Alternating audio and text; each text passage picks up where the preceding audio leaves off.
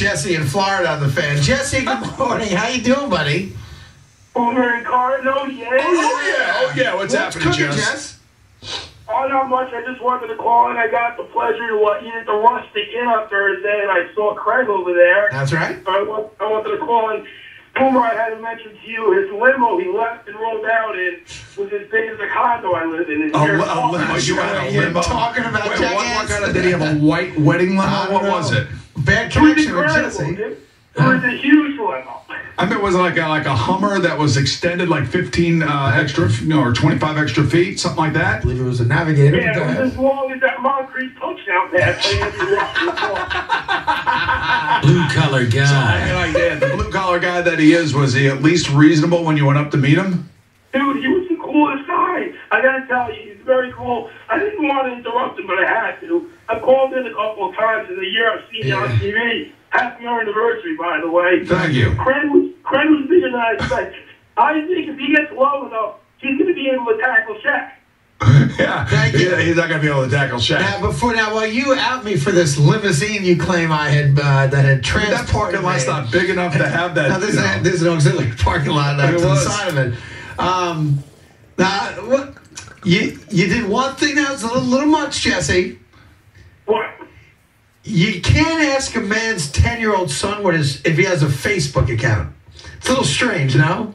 No, he was showing me pictures. I asked him about He's a child. And he comes in and goes, that weird guy you just took a picture with wanted to see my Facebook pictures. Not at all. Not at all? What do you mean not at all?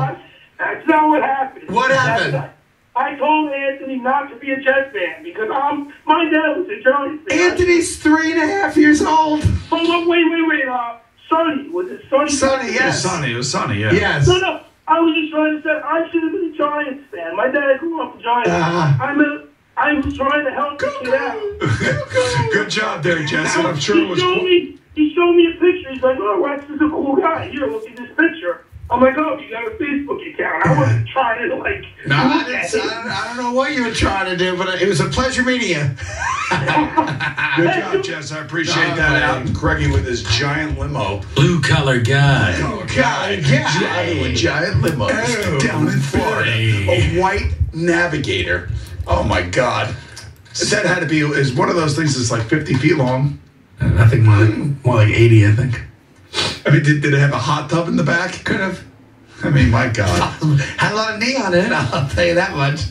Boomer and Carton. What is it with you in like white limos? What do you mean? Like, when's the last time you saw me in a white limo? The one time you picked me up and you said, hey, come on, I got this one, don't worry about it. You pull up in one of those that was 2 years ago, limos. That was 2 years ago. Yeah, but you have this affinity for white wedding limos. Well, we were going to Long Island. I figured that's what you did. We made an appearance in Lake Ronkonkoma. I wanted to fit in. Right, I get it. Boomer and Carton on the fan, CBS Sports Network, 877-337-6666. It's Stein-O-Mite.